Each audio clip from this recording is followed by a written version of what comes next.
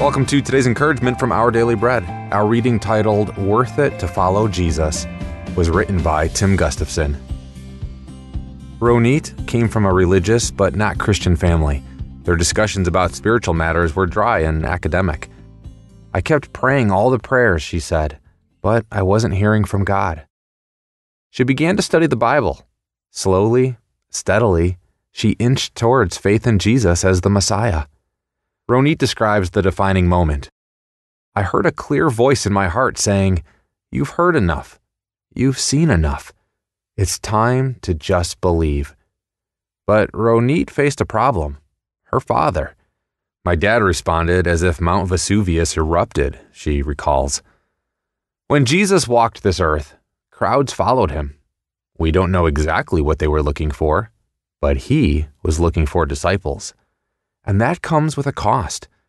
If anyone comes to me and does not hate father and mother, wife and children, brothers and sisters, yes, even their own life, such a person cannot be my disciple, Jesus said in Luke chapter 14.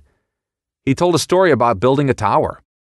Won't you first sit down and estimate the cost? He asked. Jesus' point wasn't that we're to literally hate family. Rather, it's that we must choose him over everything else. He said, "You whom do not give up everything you have cannot be my disciples."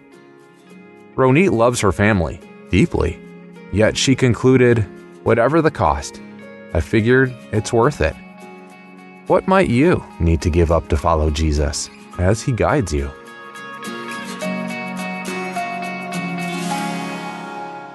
Today's Our Daily Bread devotional scripture reading is from Luke chapter 14, verses 25 through 33.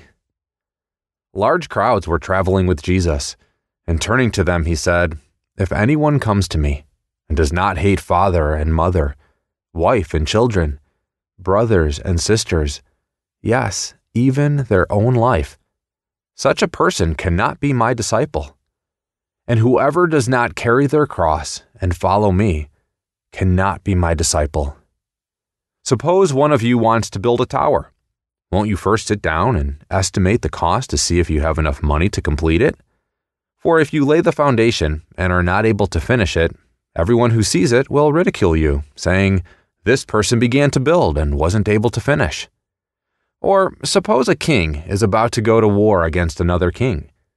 Won't he first sit down and consider whether he is able with 10,000 men to oppose the one coming against him with 20,000? If he is not able, he will send a delegation while the other is still a long way off and will ask for terms of peace. In the same way, those of you who do not give up everything you have cannot be my disciples.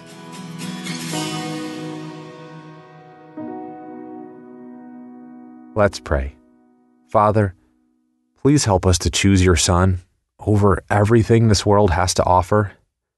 May we speak boldly of the reason we have such a commitment to you, and may our lives be a display of your love and forgiveness that attracts others to you. Thank you, Lord. In Jesus' name we pray. Amen. Thanks for listening today. I'm Stephen Tabor, and today's encouragement was provided by Our Daily Bread Ministries.